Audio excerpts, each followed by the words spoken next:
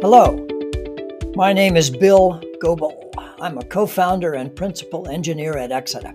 Welcome. Today we're going to talk about a really cool and powerful tool that we've added to our OEMx suite, the Environmental Profile Generator. OEMx is a suite of tools designed to help engineers analyze their designs for improving quality, reducing rework, and therefore reducing development cost and schedule.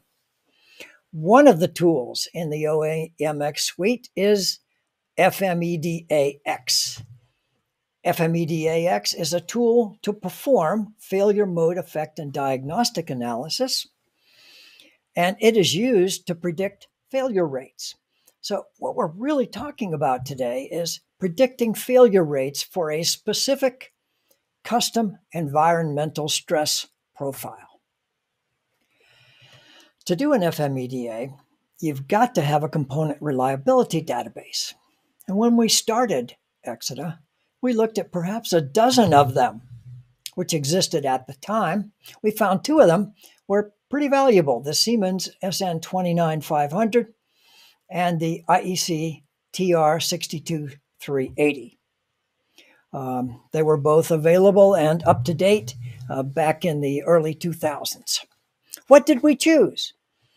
Well, what we decided to do was take the best information from both, along with other outside reference sources, and combine them into our own formulas with our own parameters to do the best possible optimal job of predicting failure rates. And of course, we keep those formulas and those parameters up to date based on our field failure studies.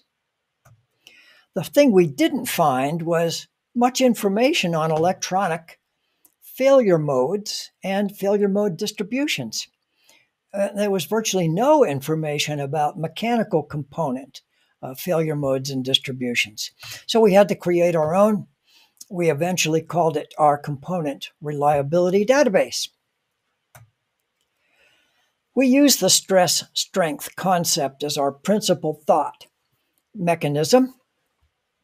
The idea is any manufactured population will have some variation in its strength, and that can be characterized by a probability distribution. Likewise, the environmental stress, which varies all over the place, varies for sure, can also be characterized by a probability distribution. And what we find is the failure occurs right here, when the stress is greater than the strength. So we think about, what are these stress factors and what are these strength factors?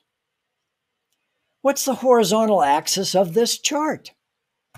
There are a number of factors that we've looked at, and I've got the mechanical or the electronic list in front of us right now.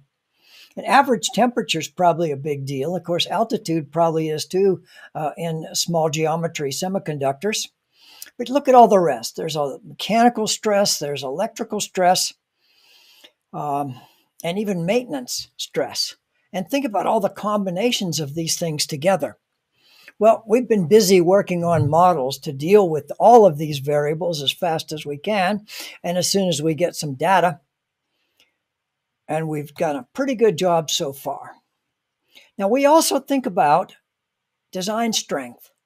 We start with average strength, which is pretty much what you get from field failure data, because there's a wide variety of product designs.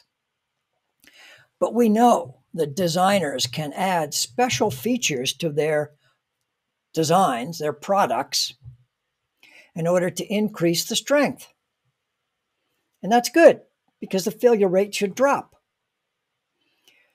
So we also try to take into account many of the design stress variables, and we've done a few of those in the new environmental profile, in the profile generator, in the profile editor itself, and in the CRD selection when you're doing the FMEDA. Now, we'd start with standard environmental profiles. And that's because many people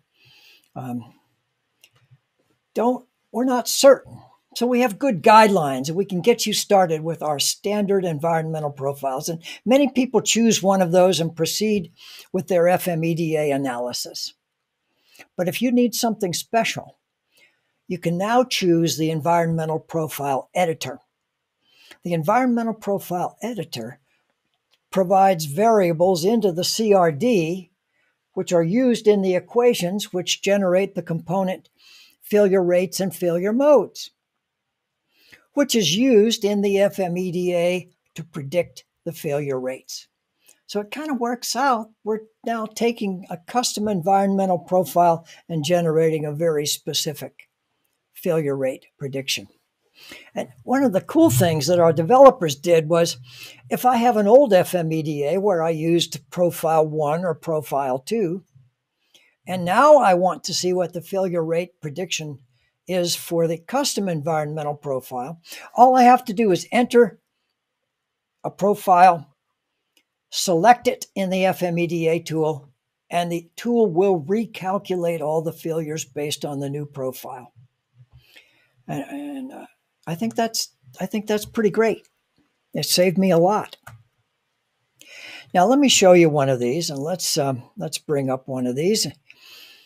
There's the environmental profile live and online, and I'm going to talk about a new profile called Warehouse Robot Package Handler. So obviously I've got a robot inside a warehouse. We hope to sell it all over the world, but I'm not convinced the industrial profiles are what we want. So let's go through this. I know that it's not a mechanical device, so we're not going to use any mechanical dynamic checkbox. I do want, the boards will be coated, which increases their strength. So that box is checked. We estimate the average ambient temperature in a warehouse. Let's think about this a little bit. Well, it's not as temperature controlled as much as we'd like. It's probably cooler, but it's probably, we'll make a good guess, 20 degrees. So we enter the number 20. I don't think the condensation is going to be condensing. At least we hope not. At least not inside the robot. The low humidity, it in the warehouse, it doesn't get that bad. So we could go 20. We could go, yeah, that's a good one, 20. High humidity, it could be pretty high, especially in some environments. So we'll take it up to 80. The altitude in meters is, our profiles use 200 meters, but we decided that many of the warehouses, at least a strong percentage of them, are located near the ocean, seaports. And if we think in the context of long-term average and fleet average, we've chosen 100 meters, which is still pretty high above sea level. The electrical overstress is low. I just can't imagine there's too much. But, gee, salt, chemical corrosion, I'm thinking about all those warehouses near the ocean. I'm going to put that at least as a medium. Should we put it as a high? Maybe. Let's go ahead and make it high. Now, mechanical shock and vibration, that's definitely high. That robot's going to be moving around and maybe running fast and hitting walls and so forth. Now, we can characterize the internal ambient temperature. Imagine that our robot runs most of the day and then goes to a charging station where it's powered down.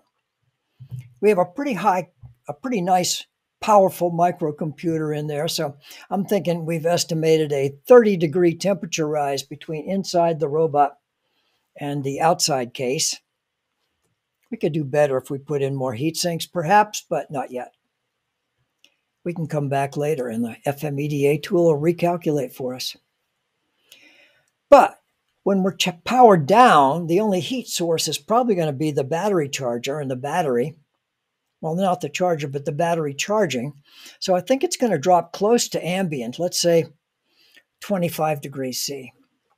All right. How much? Well, charging 6, 7, maybe 8 hours. That's a third of the 24. We're going to say 30% is in charging and 70% of the time it's operating. Good guess for now. Now, temperature cycles. It's kind of a big deal. I mean, think about it. The stress when metal expands and contracts, that impacts connectors, it impacts integrated circuit packaging, PC boards. We're going to do that every day. So we're going to have we've estimated a 25 degree temperature differential 365 times a year. Now, there's also going to be the temperatures are going to change during the year, of course, obviously, depending on the region of the world, but we'll say on average, let's give it a pessimistic 10 degrees C. Once per year. Great. All we have to do now is save it. We'll type in a new name.